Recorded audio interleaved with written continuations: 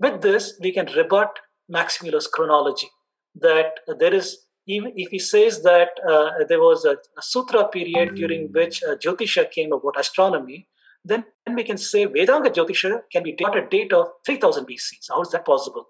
Rig Veda says 1200 BCE, but then the stories in Rig Veda, Aditi and Ashwini, can be dated to much greater antiquity. So astronomy is showing something else.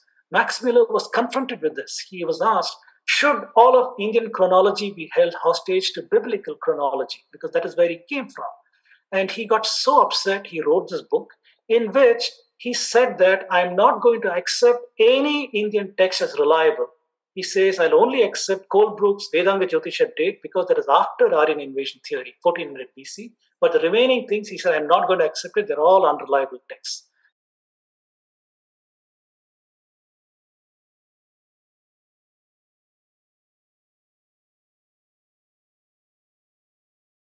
So today's talk is going to be pretty fast-paced because the topic is so vast. There's so much of material to cover.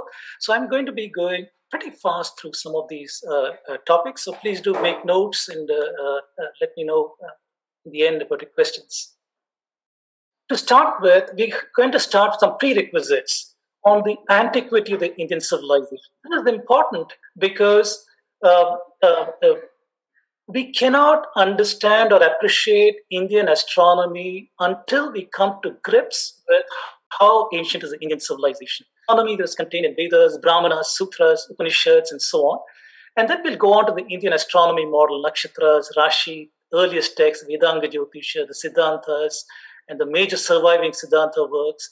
We'll talk about the celestial calendar, the timekeeping. We'll talk about mathematical astronomy, models, measurements. Uh, We'll also talk about models, measurements, and math, famous astronomers, and some Western controversies. So, like I said, the earliest astronomical wisdom was encoded in ancient Vedic literature, like the Brahmanas, Samhitas, Aranyakas, and so on. And the wisdom was also encoded as metaphors in Purana stories and Upanishad episodes, and so on. And one will have to understand what exactly do the metaphors communicate. If we don't have the key to unlock the wisdom in the metaphor, it becomes like a ridiculous mythology and so on. So we got to understand some of that. We'll also see that an ancient tradition of mathematical astronomy developed the Siddhantas. And like I mentioned earlier, the study of Indian astronomy is greatly impeded because we have a badly corrupted chronology on the history of India. So the first step to appreciation of astronomy is to understand how the narration of Bharatiya history has several problems. And towards that, I will first, in a very few slides, talk to you about some of these issues. So there are several frameworks imposed on the historiography of India. And initially, the colonial people who wanted to write the history of India, they came with their own ideologies and so on. It was layered upon by Eurocentric people who wanted to know why are Sanskrit, Latin, and Greek related, and what is the relation of Indians to Western Europeans. So they came with their own constraints and so on. It was followed by the missionaries who had their own axe to grind over here and came with a whole set of narratives of their own, layering even more in the history of India. And since 1947, we have a socialist academia, unfortunately, with its horrendous biases that have come in. And everything in the Indian context is seen in the context of predator, prey kind, or oppressor, oppressed kind of conflict kind of models are used to describe all of Indian dynamics. And finally, the Marxists. Since 1972, we've had a Marxian narrative also, which looks at all of Indian social dynamics and history as a history of conflicts. So the conflict model is used to describe India. And the result of all of this is horrendous corruption on the history of India. And there are several structural problems. For example, we have an enforced narration in our NCERT and other places where we have an Aryan invasion theory. Indians are Aryans and Dravidians and tribals. Indic civilization is fairly recent according to them. According to them, the Indians were nomads and illiterate people who were civilized after they made contact with Magadha, the Greeks in Magadha in 300 BCE. So they say Indian civilization is recent. The evidence, however, which I've been talking about for several years now, shows that it's an out of India rather than an Aryan invasion. I also show that identities like Aryans, Dravidians, and tribals are manufactured. These are not real identities at the genetic level or elsewhere. And I also show that the Indic civilization is ancient. And towards that, we had to ask a question. If we start using the darshan of Vaisheshika, for example, perception and inference, how do we evaluate claims like this? Because everybody's got a claim of their own. So we need to examine the claims with the methodology, see the methodology they propose. What kind of data have they used to advance their claims? What are the provenance of the data? What kind of models are they using? What are the assumptions that went into those models? And what are the methodologies they've followed? What are the limitations of those methodologies? What are the claims that derive from those methodologies? So only a systematic analysis will help us to understand where the reality is. And towards that, we can see that we have a boatload of data for history, from archaeology, genetics, astronomy, to sciences, scripts, all of these things. Anywhere you look in the Indian context, you have data with which we can try to talk of the history of India. Towards that, several models can be also looked at. The linguistics model is most prominent in the narration of Indian history. This is the one that has got the Aryan or migration theory resulting from that. Then we got the archaeology model of India, we got the genetics model of India, the astronomy model, which we'll talk about today, and many other models. So we got to see assumptions, data provenance, methodology, inferences, claims, and so on. But the bottom line in the linguistics methodology, which evolved because the Europeans wanted to say, why is Sanskrit, Latin, and Greek, why are they related? William Jones, who was a colonial person who came to India, he saw these commonalities, and to explain that commonalities, they suggested that the whole field of linguistics evolved from there on, and they proposed there is an ancestral language called Proto-Indo-European, which is perhaps somewhere between the Caspian Sea and the Black Sea, the Central Asian region. And from there, these people went out after they domesticated the wild horse and got iron swords and chariots. They conquered Western Europe on one side, they came to India on the other side, and that is why the languages are related, according to linguistics. It is a model, and that model needs to be evaluated, but that is not the subject of today's talk. So we are told in our history textbooks, including NCERT, that bands of male warriors from Central Asia invaded or migrated India in 1500 BCE. They replaced the existing civilization over there and brought an entirely new Vedic religion, Sanskrit language, Vedic ecosystem, and so on. So this is what we are told. And today, the assertions by colonial historians like Max Muller, linguists like Max Muller, have become the received wisdom for our own academia. They don't question these assumptions or models. According to Max Muller, he divided the Vedic literature into 4 areas. The Chandas period from 1200 to 1000 BC, where the books of Rig Veda were composed.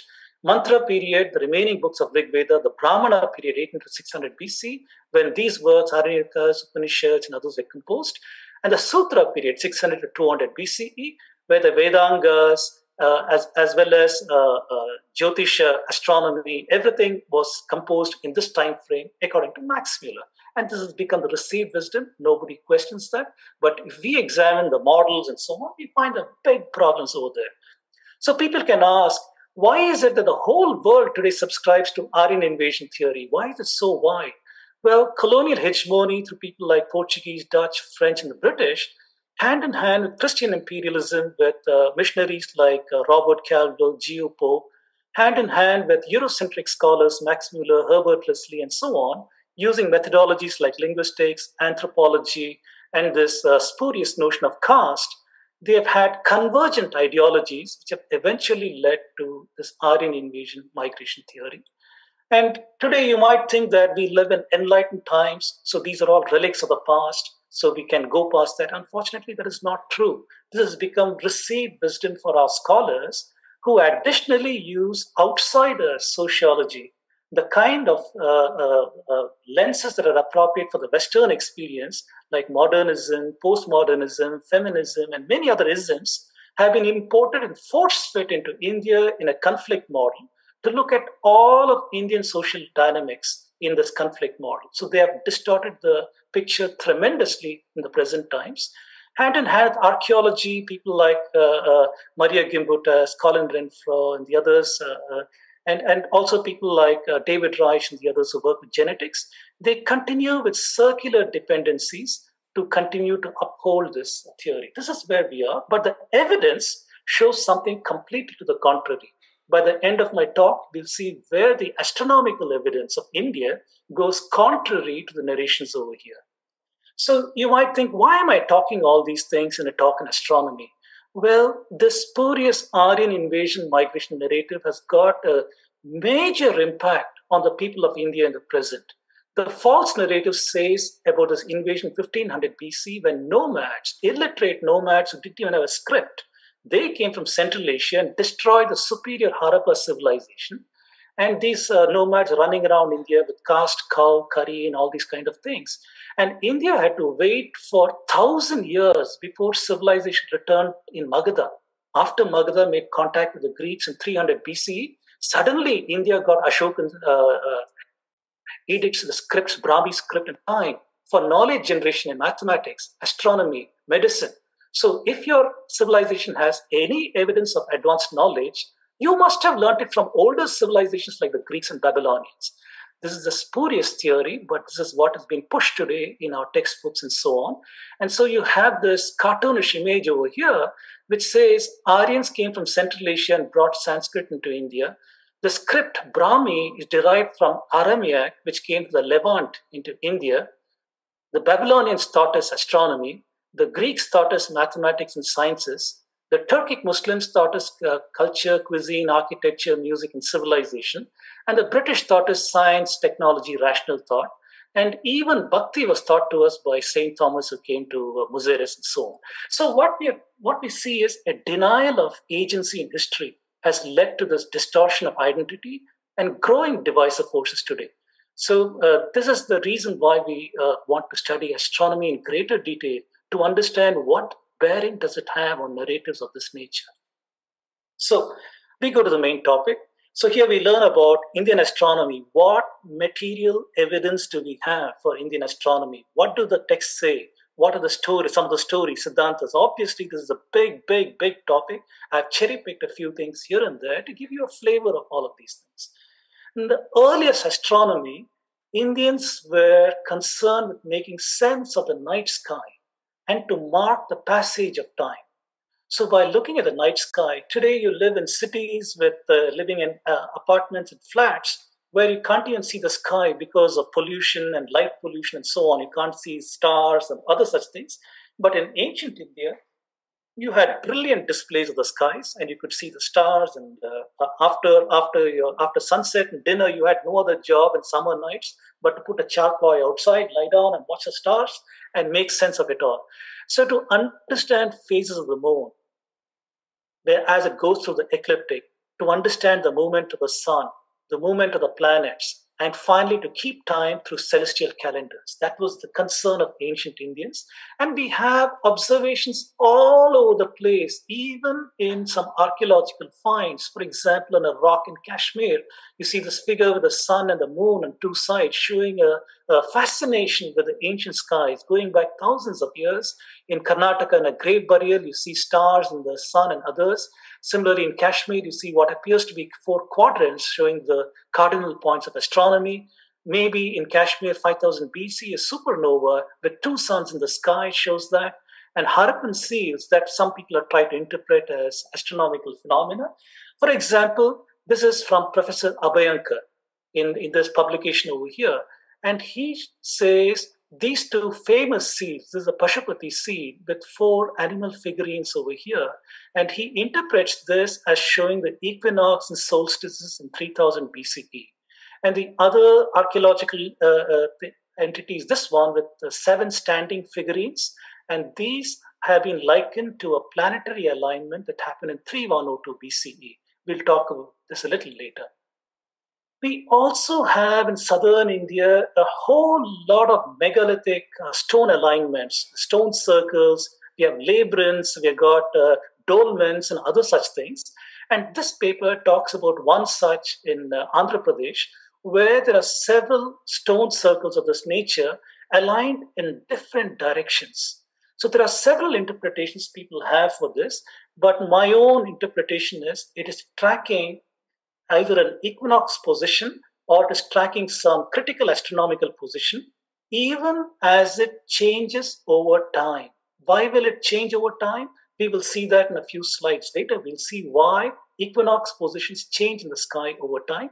So these alignments, also the angle changes slightly over time, which tells me that they're also trying to say where is the direction of the equinox. So clearly, even in thousands and thousands of years ago, whoever was living in southern India, they too were concerned with the calendar, the passage of time, and trying to mark when the sun would be at a certain point, so they know that one more year has passed.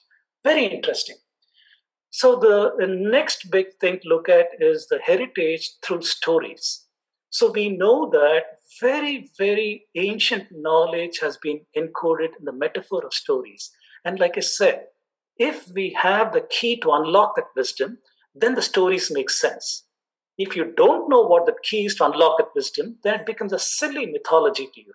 And so our understanding remains at a pedestrian level if we can't understand the metaphor. So I've just taken 2 or 3 sample stories here to show what our ancestors knew about the sky and how they encoded it into a story. The first thing to observe is if you have a DSLR camera and then after sunset, you put it on a tripod facing it to the northern sky and leave the shutter open for some time, you're going to see this. You're going to see star trails where this star appears to be stationary in the sky, and these stars go in small circles around and bigger and bigger and bigger circles. So these are the star trails that happen because of Earth's rotation. Earth appears to be rotating about this point in the sky, in the northern hemisphere. This is Polaris. So it appears to be pointing to Polaris in its axis of rotation. And as it rotates from west to east, we see these kind of star trails over here. This observation is encoded in the story of Dhruva. So we are told that Dhruva had an unhappy childhood because his father took a younger wife and he was the son of the older wife. And one day when Dhruva went to sit on his father's lap, the younger wife came and shooed him away, saying, "You have no place on your father's lap." And he was exceedingly unhappy, went to his mother and asked, "What is my place in this world?" So unhappy, he leaves home, and the Saptarishis meet him and teach him how to do tapasya. And he goes and does tapasya for a long time. And finally, Bhagavan appears before him and asks him, "What do you want?" And he wants nothing. He's in a state of bliss. So Bhagavan makes him into a motionless star in the sky and says, even the Saptarishis will go in pradakshina around you. So this is an encoding of the fact that Dhruva is a motionless star in the sky and everything else goes around. In a 24-hour period, the Saptarishis will go one full circle. But these are the positions if you look at a certain given time in spring, summer, fall, or winter. We have another story that encodes Uttarayana and Dakshinayana. These two concepts are known from Vedic times itself, and it's mentioned in texts like the Surya Siddhanta. It's mentioned, for example, in Bhagavad Gita. Uttarayana refers to the 6-month northward course of the sun when the days become longer and longer in the northern hemisphere. And Dakshinayana refers to a 6-month southern course of the sun when the nights become longer and longer. Right now, we are in Dakshinayana, and December 22nd, we'll reach the solstice point when Uttarayana will start. So there's a story in Bhagavad Purana, Srimad Bhagavatam, that says that Vrika the Ashura, he got a boon from Rudra. Rudra is a stand-in for Agni, for Surya, and so on, that if he places his hand on a person's head, that person should die. Rudra is very reluctant. He doesn't want to give this boon, but he's compelled to do it. He says, "All right, you can have this boon." But the minute he gets a boon, the Ashura starts pursuing Rudra because he wants to see if he places his hand on Rudra's head, will Rudra die? So Rudra runs in fear. And eventually a divine maiden comes over there and the Ashura is enamored by her and he wants to marry her. She says, "You're an uncouth Ashura." And he says, "No, I am very refined. I know dancing and singing and all that." She says, "Follow my steps." So he tries to dance and follow her steps. Eventually she places her hand on her own head. Forgetting about the boon, this Ashura places his hand on his head and he falls dead. But the story is, he is killed on the day of Uttarayana. So if you look at the story in some detail, Vrika is another name for the wolf. And wolf is a nocturnal animal. It hunts at night and sleeps during the day. And so When Vrika is chasing Rudra, it means the sun is going to the southern hemisphere, is going to the southernmost point at minus 23.3 degrees latitude. And in the meantime, in the northern hemisphere, it's becoming the time of the wolf, where the nights are becoming longer and longer and so on. On the day of Uttarayana, when this wolf is killed, then the sun returns back to the northern hemisphere and the days become longer. So it encodes clearly the story of Uttarayana, Dakshinayana, showing that Indians had a very good understanding of the cardinal points of astronomy. The two equinoxes and the solstice positions were pretty well known to them. We have a story of Chandra too. So we are told that in Matsya Purana and several other Puranas that Chandra married the 27 daughters of King Daksha. So this story is encoding the movement of the moon. If you observe, every day the moon appears over an eastern horizon at a slightly different time, maybe about 40 minutes later or so. They're able to see that. And they also observed that it takes 27 days approximately for the moon to come back to the same backdrop of the stars. So they divided the entire ecliptic into 27 segments of 13 and 1/3 degrees each. And they named each of them for one of the wives of the moon, saying that the moon will spend one night in every one of his wives' homes, and the nakshatras are given the names of the wives, and that's how we get to remember which star follows which star if you know the mnemonics and the stories of the nakshatras. So we are told that Chandra visited a wife every day, and this story relates to the 27.3 day sidereal month. Sidereal month means the month is marked by knowing which nakshatra the moon is in. Every day when the moon appears in the eastern horizon, that says the nakshatra for the day. Where is the moon, in which nakshatra, that tells the nakshatra of the day. So eventually we're also told that Daksha, his father-in-law, is furious because Chandra loved Rohini more than the others, and he condemns Chandra. He says that, how dare you, how can you treat my daughters unequally? For this transgression, you shall die. So Chandra doesn't want to die. He runs out to Mahadeva and says, please save me. And then Mahadeva says, I can't remove that curse, but I'll change it. And Chandra gets a life of waxing and waning. So he goes through from Amavasya, eventually to Paurnami, back to Amavasya. This is a cycle of the moon. And this part of the story is related to the 29.5 day synodic month. So that story has got three elements to it. One element that he married 27 daughters, that is the sidereal month. The other element of waxing and waning related to the synodic month. And the third story is a little more complex. Why did he love Rohini more than the others? I will not go into that. It's a big story. But bottom line, we know about the synodic month, the sidereal month. We also know about Uttarayana and Dakshinayana. So we know the solar year, sidereal month, synodic month, and Indians try to make sense out of all these things. How do we reconcile these three observed phenomena in our passage of time? So reconciling gave different insights, including the Adhika Masa. The desire to synchronize the solar year and the lunar year meant every 3 years they'll have an additional month, the Adhika Masa.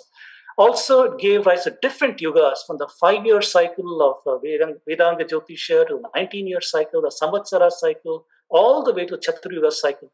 All these are intellectual developments of the ancient Indians as they tried to figure out different cycles and different phenomena in the sky and synchronizing all of these things. So eventually, the love story of Rohini is related to occultation. The moon passes over a star at different points in its journey on the ecliptic, and if it obscures Rohini as it does over here, that is referred to an occultation. And the occultation phenomena also happens because of this phenomenon that the ecliptic is a plane in which the sun goes, and the moon is offset. Moon's orbit is offset by 5 degrees approximately. Because of this 5-degree offset, there's a plus or minus 5 degrees or 10-degree variation around the ecliptic. The nakshatras are divided along the ecliptic in different degrees from it. Because of that, the moon will touch some of them and not touch some of them, also as a consequence of the tilt of the Earth's axis. So there was a period of time when moon obscured Rohini more than the other nakshatras, and this story is remembering that. That is what this is showing to you, that this is the ecliptic. Over here is Aldebaran, which is Rohini, and you have Regulus, and you have Spica, and other stars over here.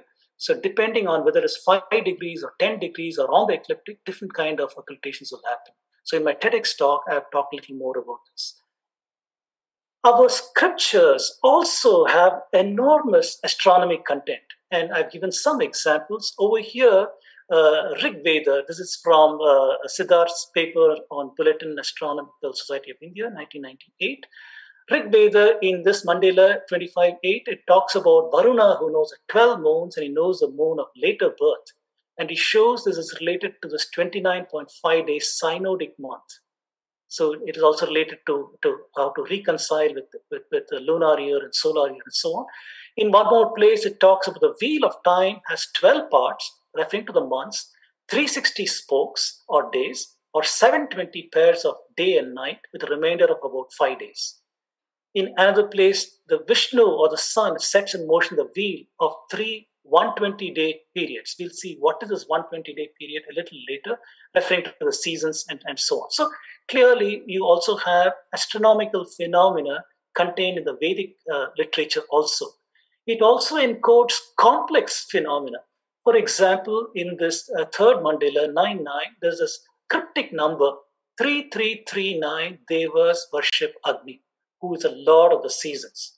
And once again, Siddharth as well as Subhash Kak, they try to explain this one in terms of several breakups of this number. There's a 297-year period. The number of intercalary days is 3339. And these 3339 days are almost exactly 113 synodic months.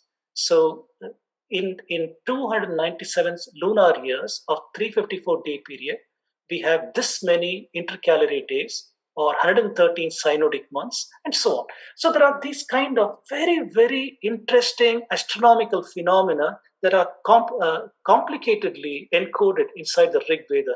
And this is an amazing aspect of this. And this book talks about a whole lot of more such phenomena. What this says is, even from an exceedingly early period of time when the Rig Veda was composed, our ancestors had already mastered a lot of things about the sky, about numbers, and have encoded some of these things over here. So with that, we can start talking about the Indian astronomical model. What was the Indian astronomical model and how did it help in marking the passage of time? So the Indian astronomical model was one of nakshatras and Rashi. We've already seen that they divided the ecliptic into 27 segments of 13 and 1/3 degree each, and they gave it the names of the wives of the moon, like Chitra, Vishaka, Jeshta, and so on. And most people, the minute they see nakshatra, Rashi, they have a Pavlovian response that it refers to Jyotisha, and they don't believe in astrology or horoscope. So this kind of pedestrian understanding has come to our people. Unfortunately, it masks the reality that it was exceedingly complex knowledge of astronomy and mathematics that our ancestors are referring to. And in this case, here are all the nakshatras shown in this circle. And whenever the moon appears, the full moon appears over a certain nakshatra. For example, if the full moon appears over the Chitra nakshatra, that lunar month is the Chaitra Masa. In some parts of India, the full moon was used. In some parts of India, the new moon, Amavasya, that was used. So you have the Chaitra Masa slightly offset in these two places. And depending on whether northern India, southern India, eastern India, you have the Amanta month or the Purni Amanta month, and depending upon these things. So anyway, the notion of a lunar month derives from whether the new moon or full moon appears over there. There was also a division of the sky in 30-degree segments. There were 12 of them. This is the Rashi model. Rashi model was done to track the movement of the sun. To track the movement of moon, it was nakshatras. To track the movement of the sun, it was Rashi. That's why we have a lunisolar calendar. This is the listing of the nakshatras in two of our ancient books, Vedam, Jyotisha, Surya Siddhanta. And when the British came to India, they wanted to understand this in relation to the constellation model which they had based on their zodiac.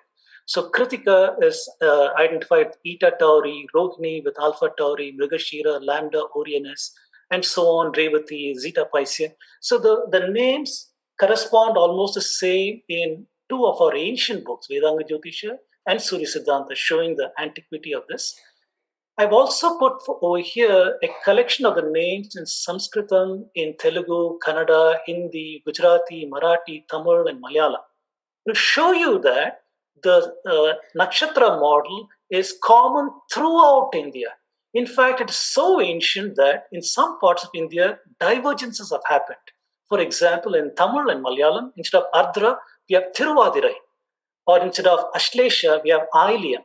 So this way, when you see some regional divergences, you know how ancient this model has been. So the isolation gives some of these divergences. So in other words, we have a common astronomical model throughout the country, and we also see regional divergences showing the antiquity of these.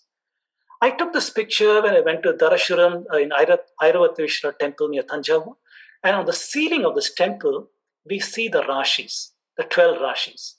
So there's a controversy about this. The controversy is European Indologists, they claim that the Rashi appeared for the first time in India in Varahamihira's time, hinting that it was copied from that the solar signs derived from the 12 Adityas, which were gradually replaced by Rashi names in the first millennium BCE. And we know that the 12 sign zodiac began in Babylon in 450 BCE. We know that also. And we have a far more ancient model in India itself. Okay, so thus far, what I've done is I've tried to show you the controversies in the deep history of India, the need to understand that the antiquity of India is far more ancient than what we learn in our textbooks. Then we went on to look at the stories, that earliest stories were encoded in earliest astronomical wisdom was encoded in stories. We took a look at that. We also took a look at material evidence through archaeology to see where there is knowledge of astronomy, and we saw very ancient knowledge of astronomy and the desire of Indians to mark the passage of time, as seen in southern India, northern India, in different places. Then we went on to take a look at different notions of synodic month, sidereal month, solar year, and so on. We looked at the nakshatra and the Rashi model, and we finally took a look at the Rashi model and talked about the controversy. So given all these things, it is clear that marking time was a critical occupation. So we'd like to talk about calendars, coordinate systems, measurements, and so on. So we know that synodic month has been used to measure the tithi, the phases of the moon, and so on. Sidereal month used for the nakshatras, solar year, Uttarayana, Dakshinayana. So these things are very clear to us. And we know that even today we mark time in Panchanga.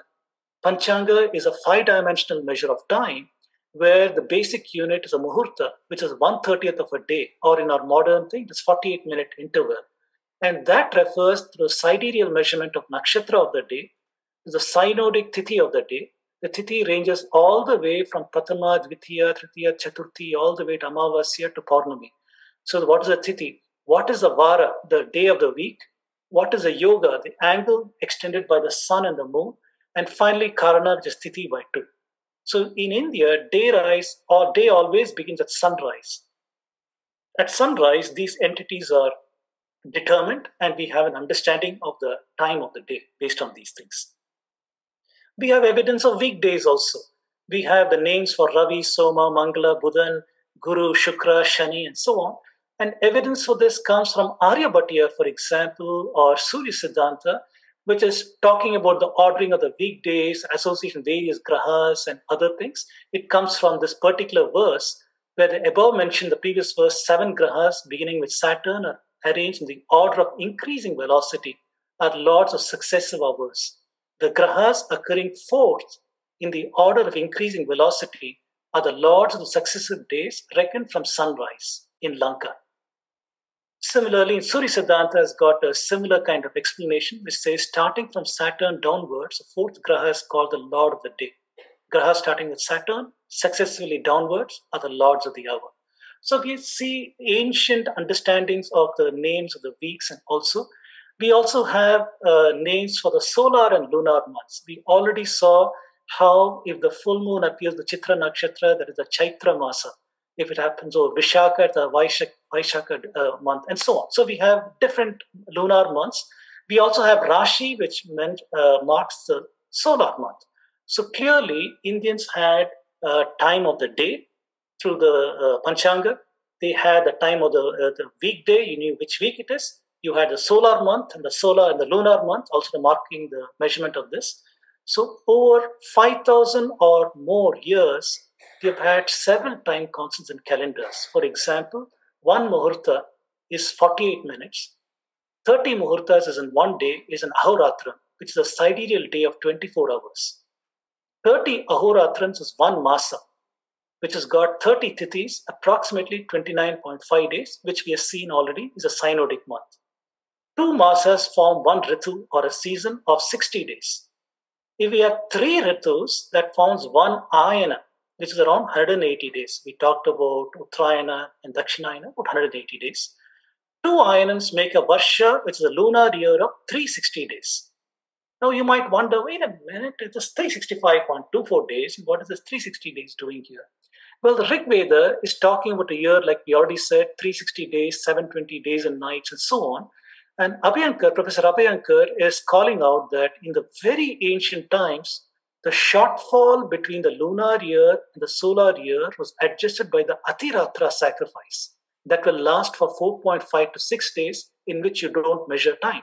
So by that way, you could get synchrony. But then in Atharva Veda, also we had a strange statement saying Rishi Rohita created the Adhika Masa. This is also there in Rig Veda. So clearly, even understanding the calculations of the Adhika Masa was known from Rig Veda as well as Atharva Veda. So clearly, Indians had a deep understanding of the passage of time. They were able to measure it very precisely and keep track of time. That is what all of these things are showing us. And over time, we've had so many regional calendars in India. For a country as big as India, you can expect so many regional variations. So we have got the calendar, the lunisolar calendar, the solar calendar, and since 1957, the mathematical calendar.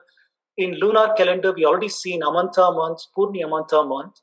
In southern India, we got, in the western India, the Amanta. In northern India, the Purni Amanta. Then the solar year is followed in Tamil, Oriya, Malayali, Bengali calendars, and so on. You have such things. So looking at this map, the blue over here is a Purni Amanta in northern India, where the full moon is seen as a marker of the lunar month. Then the orange over here is Western Amanta, Southern Amanta is green over here. And the solar year is followed in Bengal as well as in Tamil Nadu. And you can see, so several parts of India, we use different ways to keep track of the passage of time. I don't expect you to read this, but we also had the 60-year Samvatsara cycle. So this was based on noticing that Saturn takes 30 years to complete one revolution or come back to the same zodiacal plane. And Jupiter takes 12 years to complete a revolution or come back to the same zodiacal plane. So the resonance of Saturn and Jupiter is 30 times 2 and 12 times 5, which is 60 years, when Guru and Shani both come to the same zodiac. So our ancient Indians observed that, and they marked the 60-year calendar in addition that is followed in various places. Now, we have clearly seen that Indians have ways to mark the passage of time over the day, over the week, over the month, over the year. So over even 60 years and so on. We'd like to mark the passage of time over much greater periods of time. For that, we got eras. So we have various eras like the Kali Yuga era, the Buddha Nirvana, the Mahavira Nirvana. So we mark the passage of time starting from there to the present time. Even today, Hindus, when they do their prayers, they say how much of time has elapsed from Kali Yuga down to the present time. So those kind of prayers are also said, showing the deep association of the nation with the marking of time itself. So when we talk about time, we need to end it with understandings of great cycles. We saw that there's a 5-year yuga in Vedanga Jyotisha, and Suri Siddhanta now talks of the Chatur Yuga system of a certain time frame. Srimad Bhagavatam talks about this enormous cycle of time. So we have a Chatur Yuga, which is 4 yugas, Satya, Treta, Dwapara, Kali Yuga, and 4:3, so 2:1 ratio, where Kali Yuga is 432,000 years.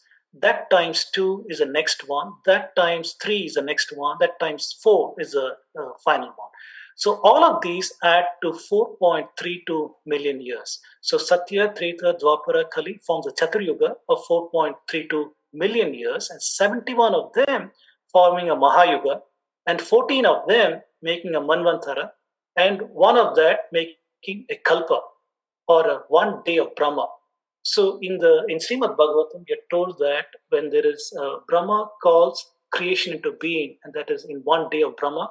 Then over his night, which is also of a similar period of time, there's pralaya or a dissolution, and there's also a period of silence, a sandhya, and a period of silence. And we're also told that each Brahma lives for 100 such Brahma years. We are in the 51st year of the current Brahma.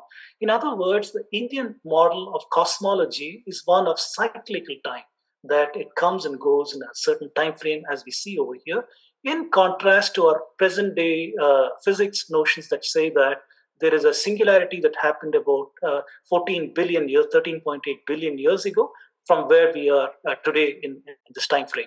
Whereas there are, but it's interesting to see that the scale of time for Indians has ranged from very, very small periods to very great periods of time. You might wonder what other astronomical phenomena are known to the ancient Indians. And we have enormous evidence for a long tradition of astronomical observations. For example, lunar and solar eclipses.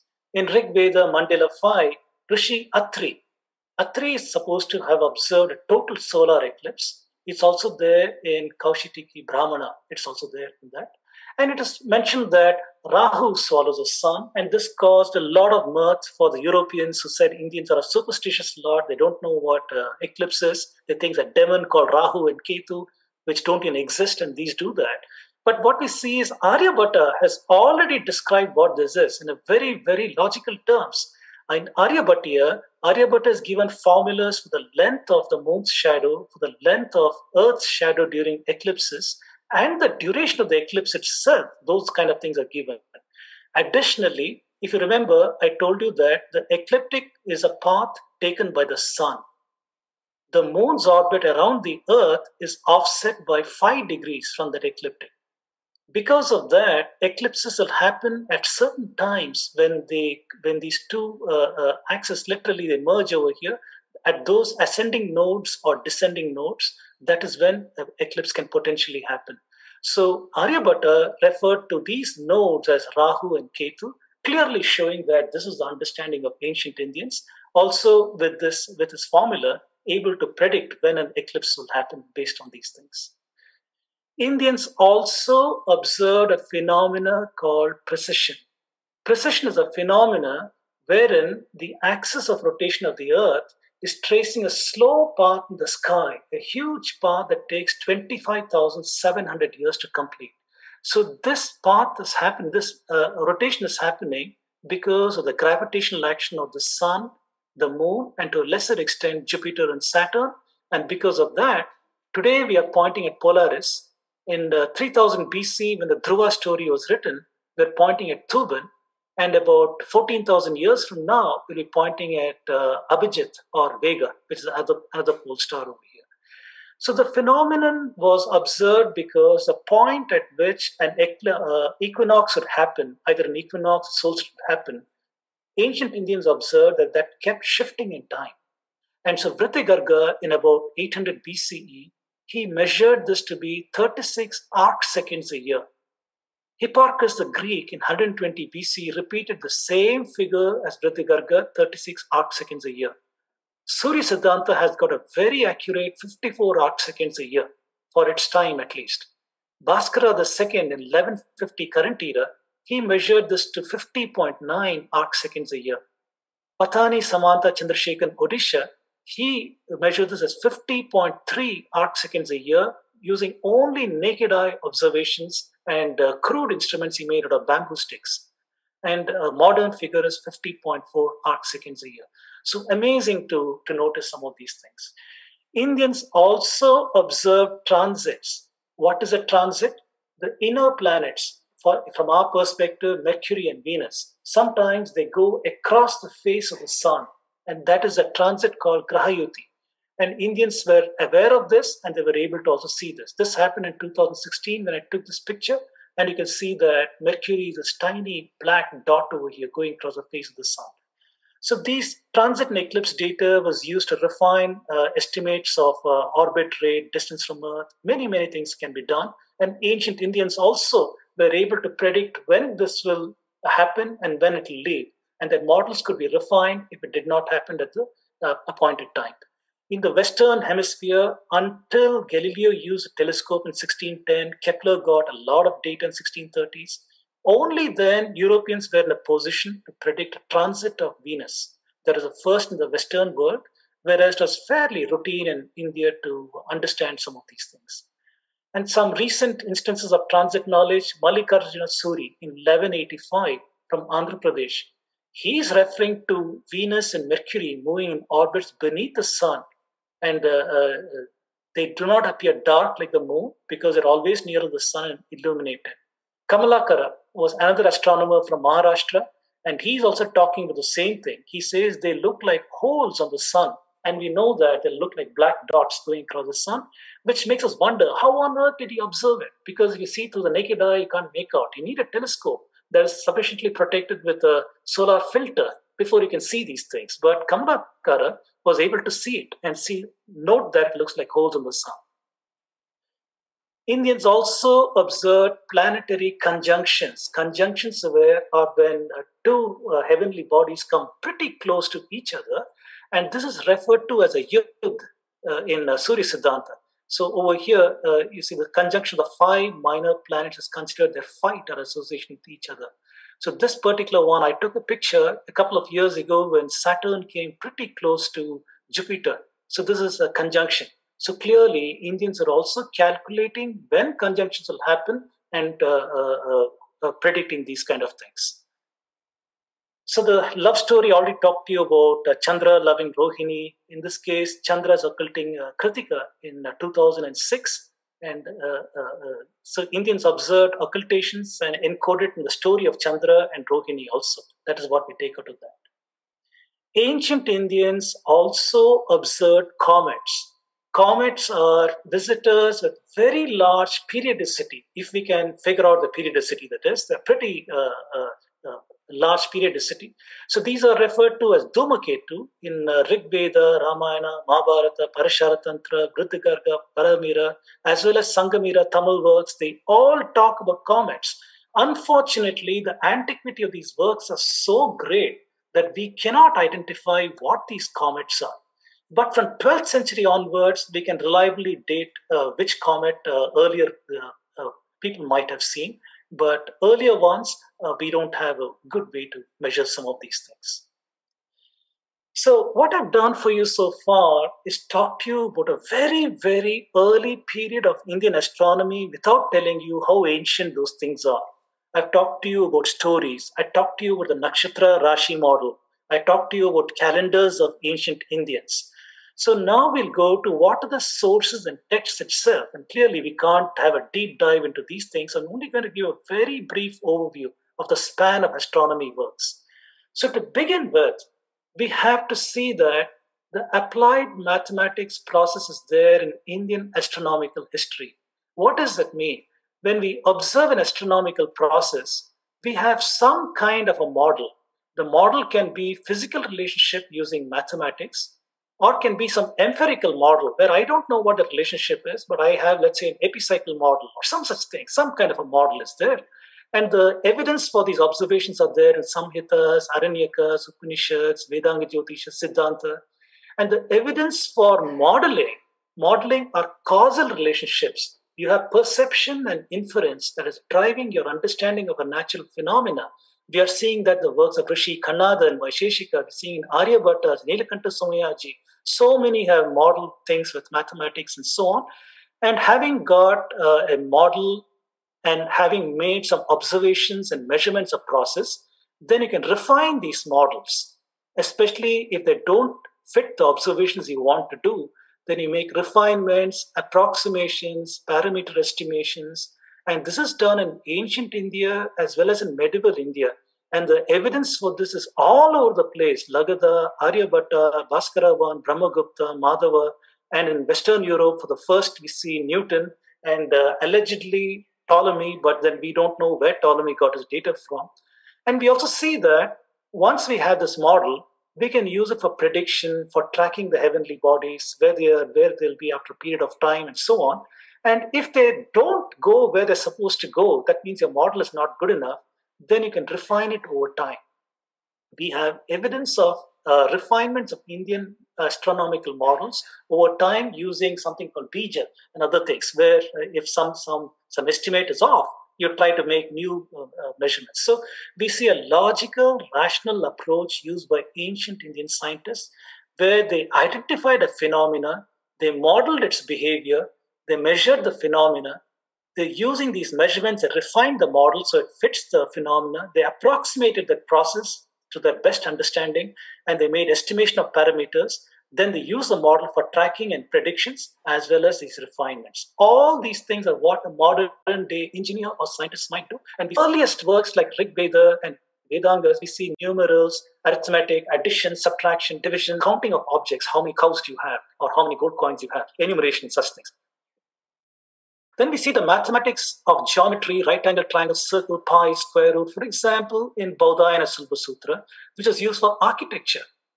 Then we are seeing the mathematics of arithmetic, algebra, solving equations, examples, Bakshali manuscript in 220 current era, that is used for commerce, over the Silk Road, over the Indo-Roman trade, elsewhere.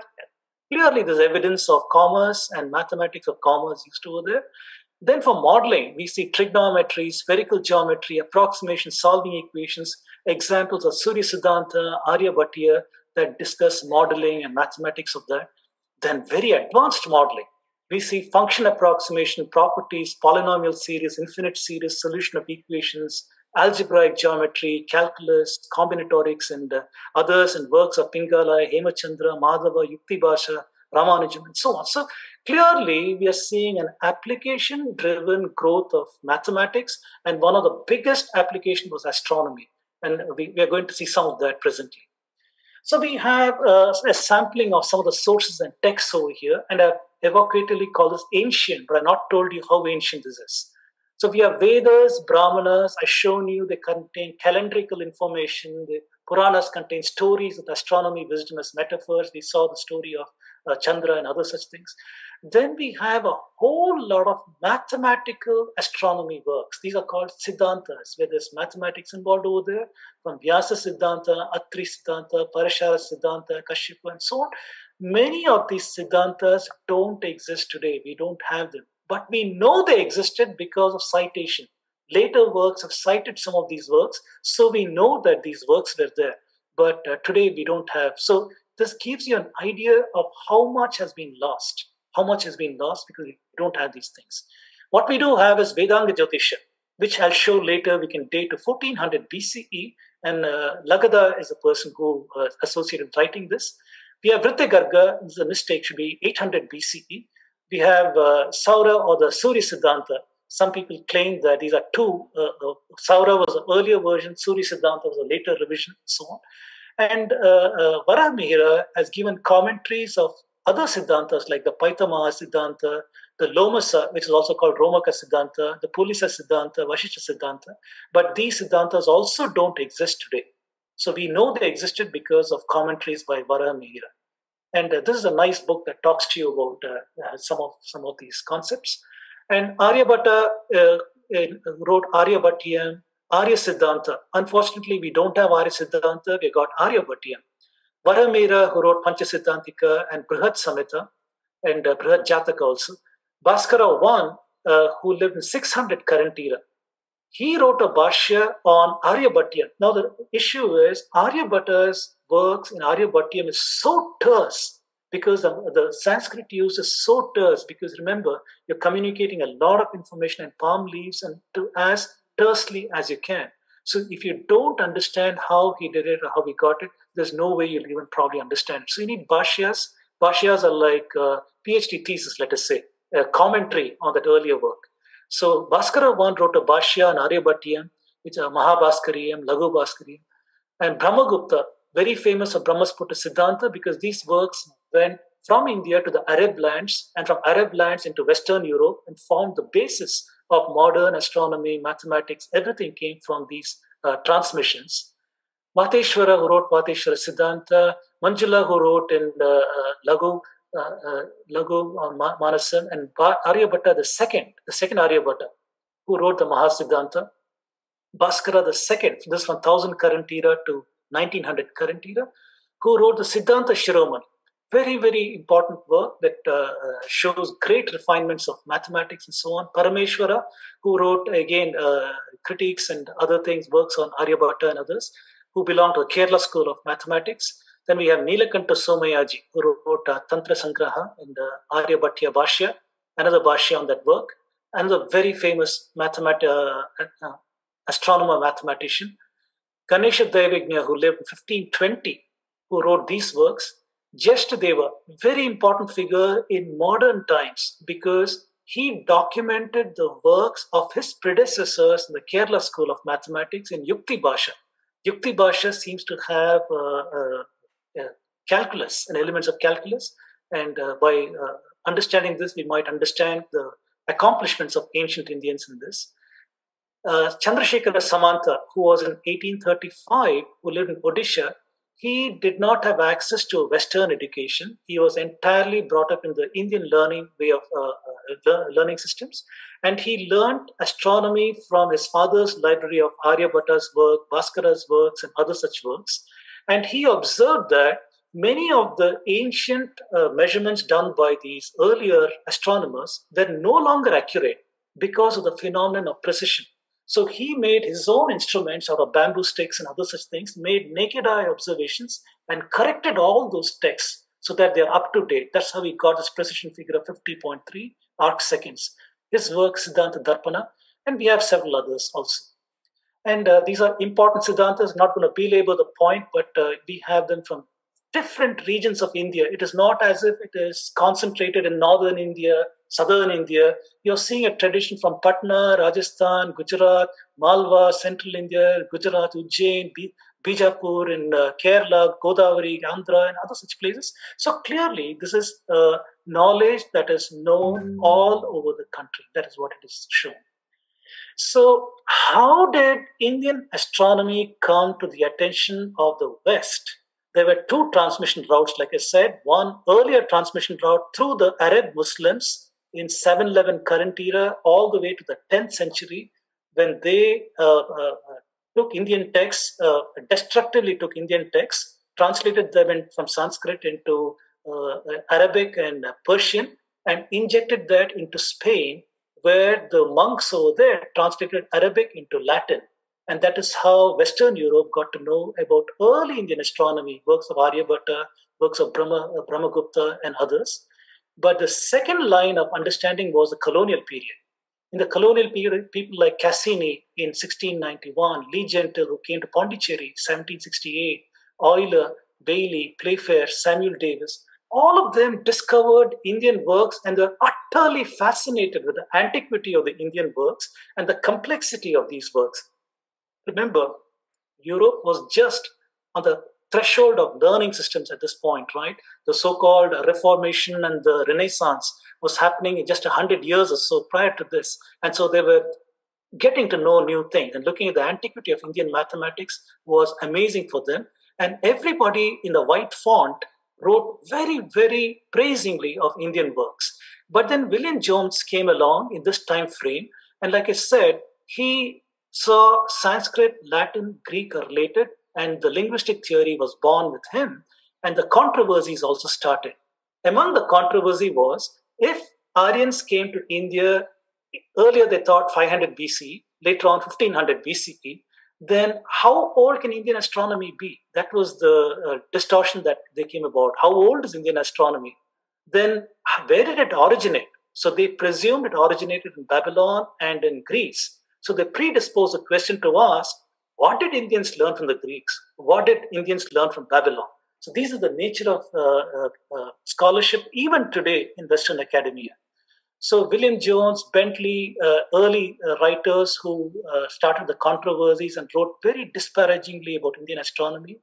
In the middle was Colebrook. In the middle, I'll put him because he was 50% this way, 50% that way. Burgess, who translated Surya Siddhanta, but his views were overridden by his editor, Whitney. Whitney was a person who controlled Burgess, and Whitney's opinion prevailed over the translation of Burgess. But Burgess left an independent account saying how ancient the Indian tradition is. It owes nothing to the Greeks. Whereas Whitney and the others wanted to show indebted indebtedness of Indian astronomy to the Greeks. So Whitney, Weber, Max Muller, Thibault, who translated Pancha Siddhantika, and others worked in this line. Jacobi was another person who went against the tide, showing that Indian works are enormously ancient, they have nothing to do with Greece and so on. And in modern times, you have Otto Neubauer, David Pingree, who continue this line of trying to show that Indians have learned from Greeks and Babylonians. Calendar, a little more. We have a calendar. We talked about how the celestial calendar was based on observation of the sky, where the equinox happens, where the solstice happens, and so on. We also talked that Earth is doing precession that happens once in 25,000 years. That means the celestial calendar will also require revision. And to appreciate that, I have this GIF that is running over here.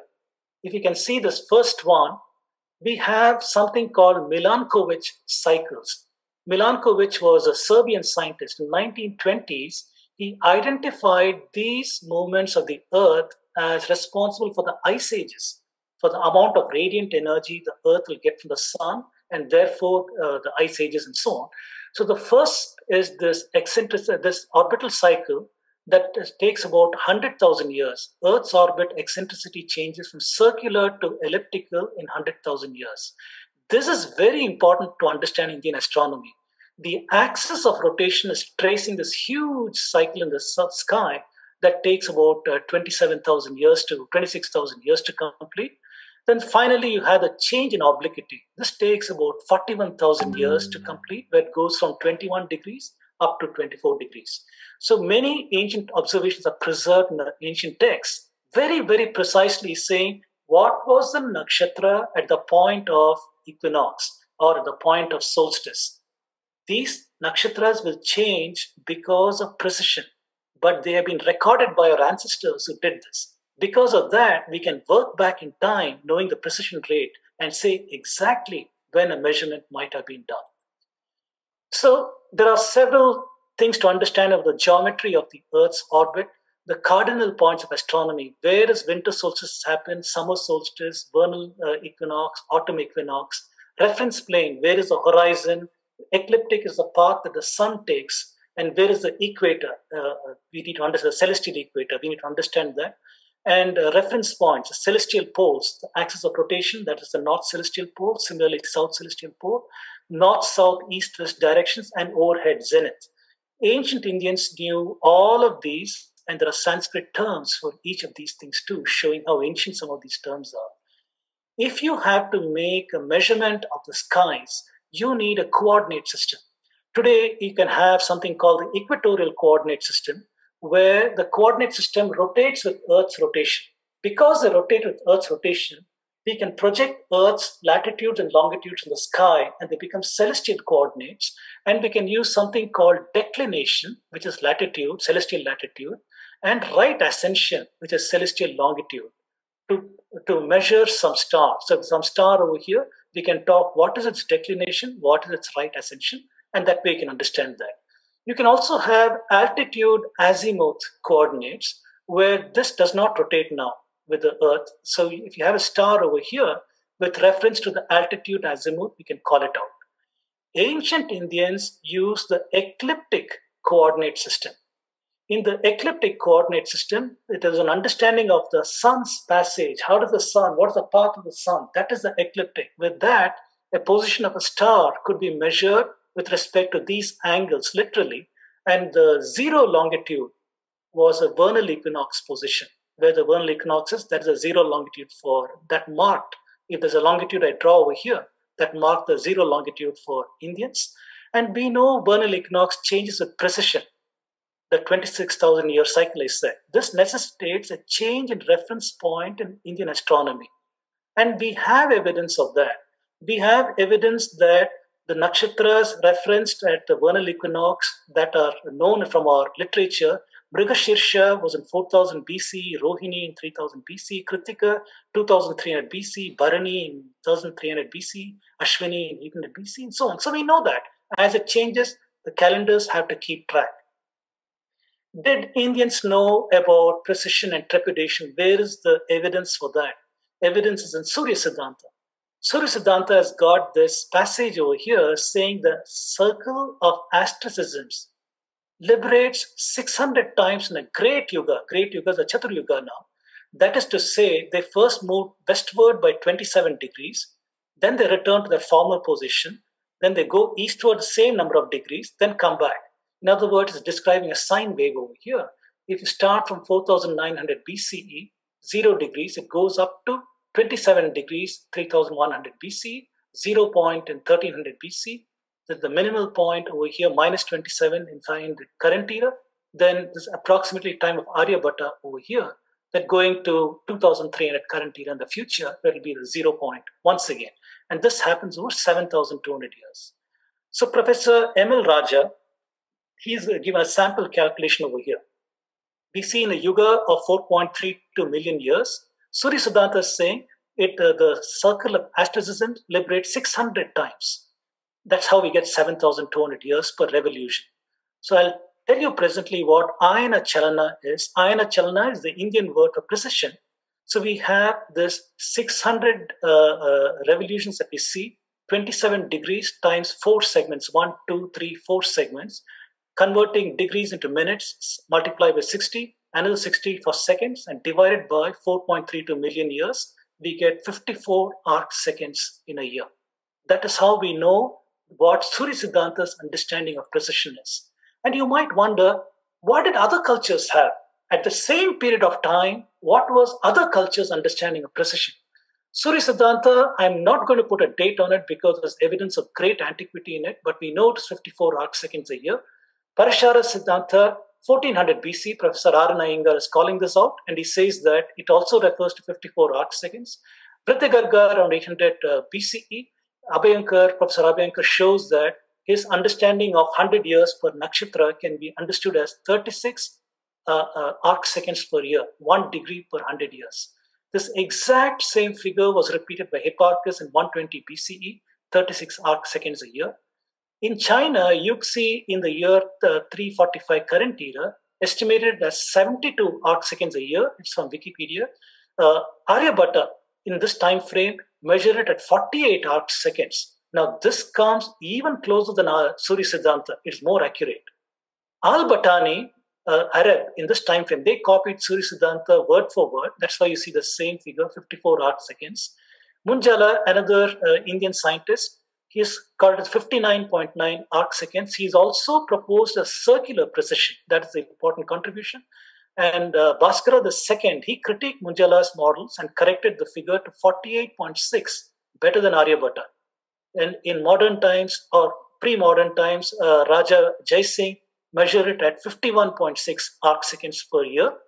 And like I said, Pathani Samantha Chandrasekhar in Odisha, he was able to get it to 49.179. I've also seen 50.3 arc seconds using classical methods. Understanding his methods gives us a window into how ancient scientists like Aryabhatta and others were able to estimate precession. The modern figure is 50.4 arc seconds. Now, I also told you, I'll tell you about Ayana Chalana. Now, the sidereal coordinates, I said that the vernal equinox, it happens at a certain point at the Mesha Rashi. That is a 0 point for our ecliptic coordinate system, and we call it the Nirayana system. So the Nirayana system is this one. The sidereal year is measured when the sun reappears in Mesha Rashi. In the Sayana system, which is tropical, it is measured from one exact vernal equinox to the next. It is shorter than the sidereal year by 20 minutes, 24.5 seconds. Because of precession, even if both were at the 0 point, I showed you the 0 points, if they're at the 0 points exactly, they're going to start slipping by 50.4 arc seconds per year. In India, we call this Ayanamsa or Ayana Chalana. In 638 current era, Lalla, another astronomer, he measured this at 6 degrees Ayanamsa has happened from the time of Aryabhatta. So amazing to see some of these ancient measurements. Now, if we claim that Indians were able to measure all of these things, you might ask, where is the evidence for this? Where is the evidence for Indians to measure the skies? Well, we have got a whole lot of yantras or instruments that have been discussed in various works. We know in Harappa, there were water clocks. Water clocks are used to measure the time. Vedanga Jyotisha also talks about water clocks in 1400 BCE. We'll see why that time of 1400 BCE. Aryabhatta is talking about several yantras here, shadow instruments, semicircle, staff, circle, umbrella, and so on. He also had constructed a globe, which he could control with a rope. He had constructed a globe and he could talk about reflection of the sun. He could understand enormous amounts of things. He also talked about rotation of the earth. He had the circular globe. Varahamira, in addition to these things, he also had vehicle sundial and different kinds of gnomons and other things. Bhaskara 1 talks about a circular platform with graduated circumference. This is very interesting to me because when I went to Ahmedabad to see at Lothal, I saw these circular brick platforms which nobody could explain why they were. And it turns out that it perhaps was used for astronomical observations, the same way that Bhaskara 1 is referencing over here, showing the antiquity of these things, going back to Lothal times. You're now talking 1700 BC and so on. Lalla talks about gola, armillary sphere, other needle, and other such things. By the time you come to Mahendra Suri, it's already the Muslim times. He's talking about astrolabes. And Maharaja Jai Singh also used European instruments and so on. So clearly, we have had 5,000 years of instruments, measuring, observing the skies, and all of these things, and estimating things. Now, if you can observe something, if you can model something, if you can measure something with an instrument, the next logical step is there evidence of mathematical modeling for astronomy? So measurements should lead to modeling and prediction. And we want to see where is the textual evidence for this. A fascinating evidence is there in Vedanga Jyotisha. So Vedanga Jyotisha, in this translation by Shastri, this is there Rig Vedanga Jyotisha and Yajur Vedanga Jyotisha in this verse 24 and 42. It talks about a rule of 3. And in this translation, it says the rule of 3 is applied again and again. So the known result is multiplied by a quantity for which the result is wanted, divided by the quantity for which the known result is given. So this is what it says. And we see that in modern times, it's A by B equal to C by X. So X is BC by A. In other words, if you have a planet moving delta S units in a time delta T, then in capital T time, how many units does it move?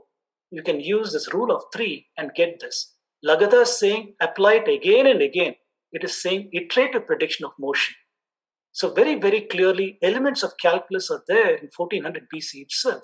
And we have evidence that linear is not enough. We have history of trigonometry. For example, Western claims say Hipparchus is the father of trigonometry, but they had something called these chord tables. Chord tables is not trigonometry. Trigonometry is right angle triangles. And right angle triangles is there in Surya Siddhanta, and Aryabhatta and others talk about it. So clearly we're seeing development of trigonometry because linear is not enough. You want a better nonlinear approximation, and trigonometry allowed that better nonlinear approximation. And we are seeing functional approximation. Aryabhatta used a linear interpolation. By the time you come to Bhaskara the first, he's got analytical expression for sin x. And Brahmagupta, first order interpolation is not enough. He's using second order interpolation, showing that he wants better and better accuracy to estimate the curvature of the sky and so on. And by the time you come to Madhava, you have infinite series expansion. This shows evidence of observation, modeling, refinement. So quickly in the remaining time, I'll talk about the next great advancement, the planetary models of ancient India. So we have, for example, Western allegations that say that Aryabhatta did not observe. For example, Pingree says that. And because Vedanga Jyotisha did not talk about planets, they even claim that Indians did not know about planets till the Greeks. The Greeks told them about planets and so on. So we have evidence of planetary modeling in Parashara Tantra, 1400 BC. Professor Aryan Iyengar's work, he dates Parashara to about the time of Vedanga Jyotisha, which is 1400 BCE. And it talks about path of Mercury, paths 7, is giving some models, some numbers over here for that. Jupiter traveling 2 and quarter nakshatras in a year leads to good crops, is referring to a 12-year sidereal cycle for Jupiter. Saturn's travel through 27 stars is for 28 years. He has even estimated the model for that. And for Venus, there is also a verse over there that talks about Venus. And Venus cycle, according to Parashara, is 591 days, whereas the modern synodic period is 584 days. So clearly, elements of planetary modeling are known to Parashara itself. Then we see in Surya Siddhanta the mean motion of planets. In a yuga, how many revolutions of the sun, he's calling out this number, of the moon, 57 million, of Mars, 2 million, of Mercury, 17 million, of Jupiter, 364,000, Venus, and of Saturn, and so on. Surya Siddhanta is now giving how many revolutions are there in the yuga itself. Yuga means Chatur Yuga, 4.32 million years. And this table from Surya Siddhanta is showing to you about the number of revolutions in 4.32 million years. And through that, for example, for these data for the sun, we can derive the mean length of the solar year, 365 days, and so on. We can estimate these kind of things. Similarly, period for Mercury is 87 days, Venus is 224 days, Mars is 686 days, Jupiter is this number, and so on. So the mean daily motion is computed from Surya Siddhanta's numbers by number of revolutions in a Mahayuga divided by the number of days in the Mahayuga multiplied by 360 degrees. We get how many degrees it proceeds in a day. Very, very interesting to see these constants over here. We have evidence of epicycle model. Remember, once you can have a model for a physical phenomena or an empirical understanding of the phenomena, and we are seeing that Aryabhatta had a planetary model where Earth was at the center, Moon goes around the Earth, and Venus, Mercury, Sun, Mars, all of them go around the Earth, but Venus has got its own cycle over here, 2 cycles over here. So we are seeing a 2 epicycle model, which is called Shigra and Manda, a fast epicycle and a slow epicycle, where there's something called an equant, where the center is offset slightly to account for obliquity of Earth's orbit. Plus, you have a pulsating model where the epicycle goes to contraction and expansion. So we are seeing evidence of spherical geometry, trigonometry, measurement devices, prediction, tracking, equation modeling, error correction, approximation, parameter fitting, all these amazing things. And by the time we come to Kerala, in Nilakanta Somayaji 1400 current era, we are seeing a partial heliocentric model where Earth is at the center and Moon goes around the Earth. The Sun also goes around the Earth, but all the other planets go around Sun. Mercury, Venus, Mars, Saturn, Jupiter go around the Sun, and this ensemble goes around the Earth. So this exemplifies a dynamic tradition. Indians are not frozen in Shastra saying, that is what Aryabhatta said, I'm not going to change it. No such thing. Indians have the intellectual freedom to go and have a dynamic tradition over here. And this paper by Anil Narayanan talks about the pulsating epicycle that Indians had for the sun. And he's showing how the Indian system is far more accurate than the Greeks. This is important to do these studies because the allegations that Indians learned about these things from Ptolemy and other such people and so on. So he's talking about this pulsating epicycle in contrast to the constant radius Greek epicycle that was used. This is a remarkable feature. And he shows this interesting error graph where in 100 current era and in 2000 current era, how much of error was there for the Greeks in the estimation of the solar longitude for the sun to come back to the same position, how much of error is there in these models? So in 1 year's time. So we are seeing that in 100 current era, there was error in the Greek model. In 2000, the error is far greater. The Indian model, in 100 current era, the error is so much smaller. In 2000, our time, it is so much. In fact, you can work backwards in time and ask, when was the error the least?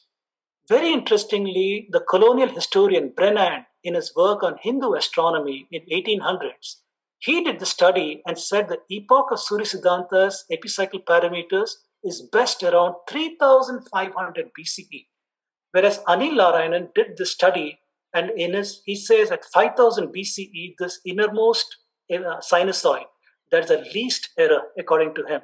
This is staggering. So it makes us question everything that we know and ask, how old is the Indian epicycle model?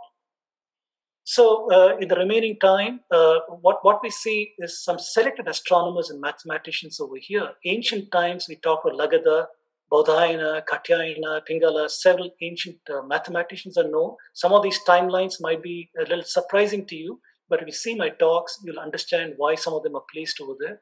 We're seeing 5,000 years plus of innovation and how mathematics, astronomy was arrested in the north after Islamic invasion and moved south under the protection of Vijayanagara Empire. and it died in the south too after colonialism.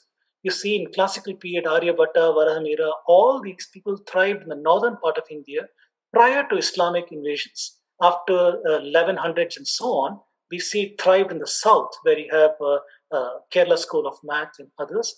But the last great is Kamalakara, 1657. Everybody knows about his work, Aryabhatiya, as well as enormous mathematics like Kutuka algorithm and epicycle model, what eclipses are, rotation of the earth, many, many amazing works by him.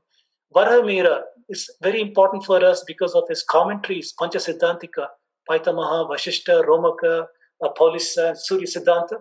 And by analyzing this, we can understand what is the state of knowledge in the ancient times. Brahmagupta, who lived in Ujjain in this time frame, how he studied the works of Aryabhatta and others who preceded him, and then he wrote, Brahmagupta in Brahmasputa Siddhanta and others, and a lot of amazing mathematics that he did. Arabs learned about mathematics from Brahmagupta's works. Bhaskara 1, we already talked about the sine function approximation. Bhaskara 2, Siddhanta Shiromani, we see the elements of differential calculus, how he stated this truth over here at highest point, instantaneous speed is 0. This is very similar to what a high school student might do to find out the maximum and minimum in calculus of variations. It is expressed over here, as well as the estimate of precession of equinox. Madhava of Sangamagrama, all these approximations are known to his school, and an enormous amount of work on astronomy and mathematics, and understanding of his works continue on to the present day also. And you had an expert lecturer yesterday, Professor Subramaniam, Ram Subramaniam's worked a lot in Yukti Bhasha and other works. So the Madhava school from Madhava, Parameshwara, Damodara, Nilakanta Somayaji, Jeshdeva, he's the one who wrote summarizing the works by his earlier predecessors. So my final topic, the antiquity seen in Indian astronomy. We talked about Milankovitch cycle already and how this cycle can be used to estimate the antiquity of ancient Indians. Vedanga Jyotisha. Many scholars tried to fix the antiquity of Vedanga Jyotisha. Weber, he said 500 BCE. William Jones, 1181 BCE. Lokmanya Tilak, very similar. Colebrook came close, but Dikshit was the one who came to the best approximation, 1400 BCE. And the reason for that is, as Abhyankar is showing, Vedanga Jyotisha is talking about winter solstice when the sun and moon come together in the Dhanishta Nakshatra. So when was the sun and moon in Dhanishta Nakshatra at the winter solstice position? So when the sun goes to winter solstice and the longitude is Dhanishta, as I've shown in this planetarium snapshot over here, you see that the time has to be cranked back to 1440 BCE. This is a time when winter solstice happened at Dhanishta Nakshatra. And because Vedanga Jyotisha is referring to winter solstice in Dhanishta Nakshatra, it has to be dated to 1400 BCE. Rishi Yajnavalkya wrote Shatapatha Brahmana. In Shatapatha Brahmana, he's got a statement saying you can light your fires under the Kritikas, which is referring to Homa, the Vedic fires. And he's saying Kritika does not move from the eastern side, therefore you can light your fires under that. And this was again identified by Dikshit, Lokmanya Tilak, and others, who said that this is referring to the Kritika Nakshatra, which is Pleiades, happening on the celestial equator over here. If this is 90 degrees, this is 90, 80, 70, 60, 50, 40, 30, 20, 10, 0. 0 on Earth is the equator. In the sky, it's the celestial equator. On the day of the equinox, the sun is exactly on the celestial equator. And moreover, Kritika is the celestial equator in this time frame, 3000 BCE. So that shows to you the antiquity of Shatapatha Brahmana. Then there's an ancient epoch encoded in tables. Puranas talk about Kali Yuga, Aryabhatta, Surya Siddhanta refer to this, Pulisa Siddhanta, Brahmagupta, temple epigraphy in Aihole, and so on. And Cassini, he studied some astronomical tables that he got from Thailand. And those had the data from India as well as the longitude of Ujjain and Varanasi. And by studying that, he said the astronomical tables are declaring an epoch on midnight of February 17th, 18th, 3102 BC. Later, Playfair, Bentley, Colebrook, Burgess, they referred to the same thing in Surya Siddhanta and verified this. It turns out to be a conjunction of planets, sun and moon and Revati Nakshatra. which today we are identifying as the start of Kali Yuga. And we can see in Surya Siddhanta, it refers to this particular instant. Burgess has made this comment. But the interesting thing is over here, by looking at the planetarium software, cranking it back to 3102 BCE, we see that Revati Nakshatra is over here. We see that the sun is here, Chandra is the moon, and you see Guru and Shukran, which is Jupiter, and Venus is over here, Mangala, Mars, Buddha, Mercury. Shani is a bit of Saturn, but otherwise they're all clustered over here, literally around this nakshatra. This turns out to be a conjunction in 3102 BCE. We all know about Aditi, who, along with the co-sister Diti, with Rishi Kashyapa, gave rise to the Adityas, the Rudras, Vasu, the path of the Devas, path of the Daityas, and so on. But what is interesting is, in the Aitreya Brahmana, this is the translation by Martin Hogg, it has got a cryptic line. It says, the sacrifice, yajna, basically, went away from the gods, the Devas. The Devas were unable to perform any further ceremony. Remember, all the festivals are done by the celestial calendar. If the celestial calendar is confusing, you don't know when to do your festival. So they did not know where the yajna had gone to. They said to Aditi, let us know the yajna through thee. Aditi said, Tatastu, let it be so. But I will choose a bone from you. They said, choose. She chose this bone. All sacrifices shall begin with me and end with me. Very, very cryptic. What does it mean? It means that by the time of Aitreya Brahmana, wherever this time frame was, the calendar was already messed up because they could not figure out where is the vernal equinox position, where is something else, when do I do an auspicious act? So they have reset the calendar to Aditi. Aditi is referring to a particular nakshatra, in this case, Punarvashu. So Aditi is saying the new year will begin and end with me. That is what she's saying over here. And we can see that this was referred to by Tilak as well as Abhyankar. It's referring to vernal equinox at the Punarvashu Nakshatra. Punarvashu Nakshatra is these two stars, Diti and Aditi. This is Aditi, this is Diti. This is called Castor and Pollux in the Greek tradition. And this is the vernal equinox position. You can see this is 90, 80, 70, 60, 50, 40, 30, 20, 10, 0. So 0 is celestial equator, sun is over here. A staggering 6000 BCE. Amazing date for this. All of us know the story of the Ashwinis and how Sanjana could not bear the heat of Surya. She was Surya's wife. She could not bear the heat of Surya. So she flees to the cooler regions by leaving her shadow Chaya in her place. Surya discovers the deception and he follows her. She's gone to the cooler region, meaning southern hemisphere. Surya goes to southern hemisphere, meaning winter solstice over there. And the Ashwini, she's taking the form of a horse. He too takes the form of a horse. The Ashwini twins are born after that point. And I mentioned many rigs that how they appear at dawn with for heliacal rising.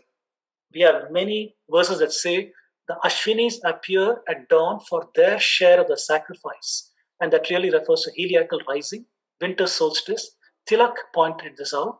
That refers to winter solstice at Ashwini Nakshatra. And this turns out to be 7200 BCE. I will not labor the point, but there are many more such observations in Indian texts that can be dated with precision, to a great precision, literally, and to great antiquity too. Here is a conjunction mentioned in Surya Siddhanta, how there is a great conjunction in Aries, and this turns out to be Mesha Rashi in February 22nd, 6779 BCE. Then the phenomenon of Swati. Swati is a nakshatra, Arcturus in the Greek name. And this is one of the fastest stars in the sky. Even stars along the sun are going around the Milky Way galaxy, around the black hole over there. It takes 230 million years to finish one revolution. From our perspective, we can only see the angle changing, right? That is the angle called proper motion. Although they are three-dimensional velocity, with reference to a reference point, we can see how quickly is that angle changing. Swati is one of the fastest stars in proper motion. This is about 2 arc seconds a year. In the Greek records, Swati has been mentioned is off by 1 degree. With this rate, we can then say Greek records are 1800 years old. Surya Siddhanta is also talking about Swati just 6 degrees off compared to our present day position. So 6 degrees into 60 minutes or 60 seconds divided by 2 arc seconds, it comes out to 8000 BCE. Very ancient dates seem to be preserved in not the modern Surya Siddhanta, but maybe in a much older version, which has been carried forward and changed. With this, we can rebut Max Muller's chronology. That there is, even if he says that there was a Sutra period during which Jyotisha came about astronomy, then we can say Vedanga Jyotisha can be dated at a date of 3000 BC. So how is that possible? Rig Veda says 1200 BCE, but then the stories in Rig Veda, Aditi and Ashwini, can be dated to much greater antiquity. So astronomy is showing something else. Max Muller was confronted with this. He was asked, should all of Indian chronology be held hostage to biblical chronology? Because that is where he came from. And he got so upset, he wrote this book in which he said that I'm not going to accept any Indian text as reliable. He says, I'll only accept Colebrook's Vedanga Jyotisha date because that is after Aryan invasion theory, 1400 BC. But the remaining things, he said, I'm not going to accept it. They're all unreliable texts. And till present day, even Indian scholars use the same line by Max Muller, saying Indian texts are unreliable, but their understanding of astronomy is very, very poor. Today, we know that this is failed methodology. This is confirmation bias. Max Muller believed in 1500 BC Aryans. He believed in a biblical creation date of 4004 BCE. He could only accept Colebrook's 1400 BC for Vedanga Jyotisha. He ignored all the evidence as unreliable. So that is what we say is a failed methodology. But our scholars should know better, but they're not there yet. In modern times, Otto Neugebauer, who wrote this book, Exact Sciences and Antiquity, and several papers, he claimed that the longest to shortest day ratio 3:2 is there in Babylon as well as in Hindu astronomy. He says Varahamihira and Tamil astronomers in 1825 were using a zigzag function to compute the moon's motion. It's the same as Babylon, says on page 165. The terminology, zodiac names all match the Babylonian records. And he says that Varamira incorrectly copied constants of planets from Babylon, not appreciating that Indians use ecliptic coordinate system, but the Westerners assumed Indians use polar coordinate system. That coordinate system confusion is what has given rise to these things. And he concluded Indians copied astronomy from Greeks and Babylonians. And Professor Subhash Kak has rebutted this very ably in this lecture, Babylonian and Indian astronomy. So please look for it and read it. Okay. So this has been continued by David Pingree, and his student Kim Lofker continues that tradition, and they continue to look at Indian chronology. The concluding remarks: the deep history that we are taught in schools and universities in India is utterly wrong. We have evidence from multiple disciplines, whether it's astronomy, genetics, archaeology, that show the antiquity of the civilization. 5 agencies are controlling historiography of India, even to present times: colonial, Eurocentric, missionary, socialist academia, and Marxist, and they don't change the narrative. Linguistic methodology has been used by them to prop their narratives, but it does not align with evidence from other fields. I showed to you about astronomy. Therefore, we can falsify these things. Indian astronomy initially encoded wisdom in stories using metaphors. They revealed concepts like sidereal month, synodic month, solar year, polar star, and many other things. Eventually, we see development of mathematics and astronomy leading to many, many Siddhanta works. And the early models were nakshatra and rashi model to keep track of time and calendars. Then we see advanced models, epicycles and planetary models, mean motions to track the planet positions. And the antiquity that we see in astronomy is supported by material evidence from archaeology. I didn't have the time to share with you some of those things. And therefore, we have strong evidence to uphold the antiquity of the Indian civilization. So with that, I will conclude my talk over here. And we can open it up for questions if there are any. My only request to you is, sir, please suggest some books to read. You see this one? This is one book I recommend. This is another book that I recommend, Subhash Kak, Astronomical Code of the Rig Veda, Indian Astronomy by Dr. Balachandra Rao. Then the History of Indian Astronomy by Anil Narayanan. This is a very interesting account on how the Westerners discovered Indian astronomy. This is an excellent book by Vedveer Arya, which is on Indian contributions to mathematics and astronomy. So you can refer to this.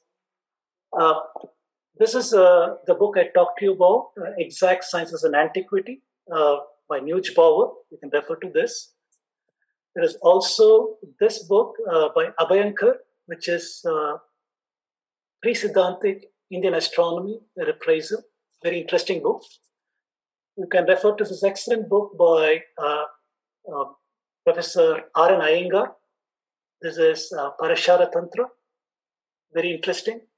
And if you are really mathematically inclined, then there is this excellent book by several authors, Professor Ramasubramaniam, M.D. Srinivas, and M.S.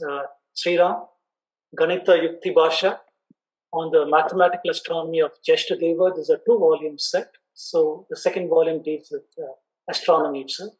So there are several books that you can refer for a range of interests. And I suggest some of the simpler ones would be Abhyankar, Pre-Siddhantic Astronomy. A lot of facts from Vedvirarya, Indian contributions. This is good. And obviously, Professor Subhash Kak's always a delight to read his books. So, Astronomical Code of the Rig Veda. And I suggest also this book by Balachandra Rao for beginners. There's a lot of computations that is given that will help you to understand how ancient Indians did computations. Professor Balachandra Rao was a mathematician, a professor in mathematics. And so it's very sound, all the calculations and other such things. A lot of insights are given. You will not find these kind of elementary calculations in any other book. So I recommend this book in addition. It's from Bharati Vidya Bhavan.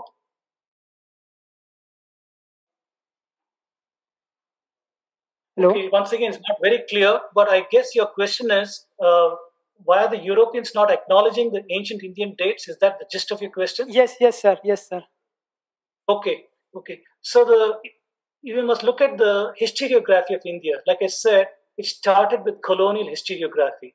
When the colonial people came to India 1700s, they strongly believed in a creation date of 4004 BC. They belonged to the Anglican Church. And at that time, they believed God created the world in 4004 BC. God destroyed the world in Noah's flood in 2500 BC.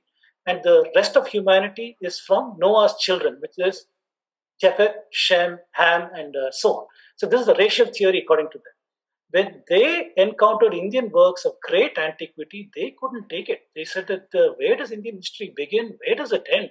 There's no way they understood because there's no chronology between Eastern and Indian and Western. So they came across Megasthenes' work, Indica, where he mentioned somebody called Sandrakutus. So they went through the Purana chronology and they said, okay, there is somebody called Chandragupta Maurya, and that must be Sandrakutus, and that is the anchor point for Indian and Western history timelines. Unfortunately, in the Purana tradition, we have to put Chandragupta Maurya to approximately 1200 BC, if I'm not mistaken, but they pulled him down to 300 BC. So this kind of cherry picking was done by William Jones and others, by saying some of the Purana king lists are mythical, these are real, that is mythical, and they reduced the chronology in order to fit the models which they had. And what were those models? Initially, it came with the biblical model of 4004 BC, Noah's flood. Later on, it became because of Aryan invasion. Aryan invasion by linguistic analysis had to happen in 1500 BCE. So you could not have had a Vedic Sanskrit tradition in India prior to 1500 BC. So if you saw anything before 1500 BC, that must be spurious. And they have to correct it. White man's burden, right? They correct our chronology. That's what happened. So the amazing thing you see today is the hypocrisy. The Babylonian or Mesopotamian king list, that goes back to an enormous time frame from 2000 BC, 500 BC, 2018 BC. That is accepted without question. Egypt king list, pharaohs and so on, goes back to old kingdom of Egypt, going to it again 3000 BC, accepted without question. It is only the Indian king list in Puranas that is not accepted. Some of them are discarded as mythology, and some of them are said cherry pick and put some here, some elsewhere, and so on. So the reason is primarily to fit this linguistic analysis. In order to explain why are Sanskrit, Latin, and Greek related, their answer to put some distance between Indians and Europeans is to say that the ancestor of all these languages is Proto-Indo-European, and this language is in Central Asia, between Caspian Sea and Black Sea. So those speakers are the ones who went to Europe and became the future Europeans, and they also came to India and they became the Aryans and the Vedic people and so on. And the reason why all these languages have got similarities is because they have a common ancestral language, PI. So this is the theory which is pushed even today in the textbooks and research and academia and so on. This is what we see.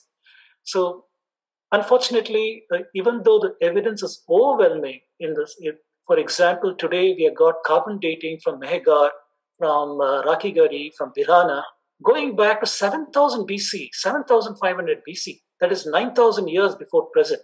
We have evidence of habitation in these places. If you look at the paleontological finds, we got skulls from Narmada Valley and places like that going back about 350,000 years ago.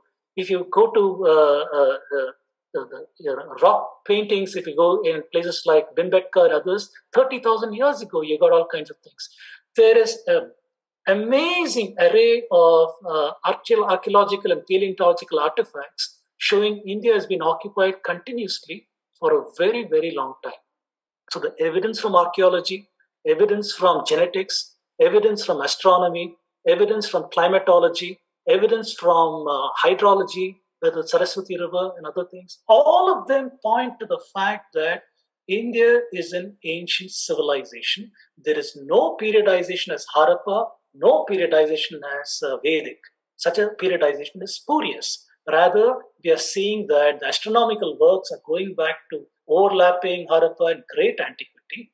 And the observations of Saraswati and Rigveda, they happen to go far beyond the time when Vedic Aryans are supposed to have come to India. Saraswati River dried up in 1900 BC. But then Rigveda Mandalas are talking about flowing Saraswati River. How is that possible if Max Muller is right? He says that 1200 BC is when Rigveda was composed. But then how can they talk about a flowing river when no such river existed? So we got paradoxes. We got paradoxes all over. So we're using perception, inference, and a very, very logical, rational way of analyzing evidence. We come to the conclusion that the linguistics model is incorrect. It has got several problems. We have to consider the archaeological model, the genetics model, the astronomy model, and the hydrology model, several other models, and all of them point to the inescapable conclusion that Indians are an ancient civilization.